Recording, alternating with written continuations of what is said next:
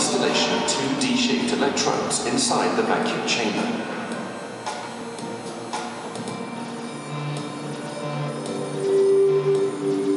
Together with these electrodes, a radio frequency generator creates the electric fields.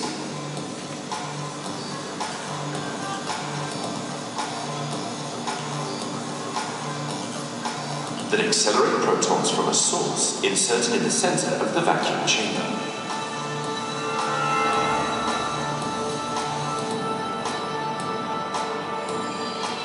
In summer 1957, the synchrocyclotron is ready,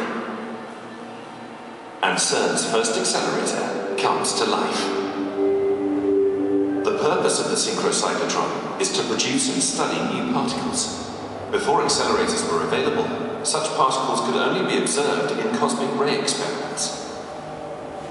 The new machine accelerates protons to 80% the speed of light, producing millions of new particles when those protons collide with the target, giving scientists the opportunity to make systematic measurements. Operation of the SC requires a sequence of actions. Massive pumps extract the air from the vacuum chamber so that protons do not collide with gas molecules during their acceleration. In the proton source, hydrogen gas is ionized and a cloud of protons is injected into the middle of the synchrocyclotron. The accelerator makes use of magnetic and electric fields. The magnetic field is produced by a current of 1,800 amps flowing through the coils of the huge magnet.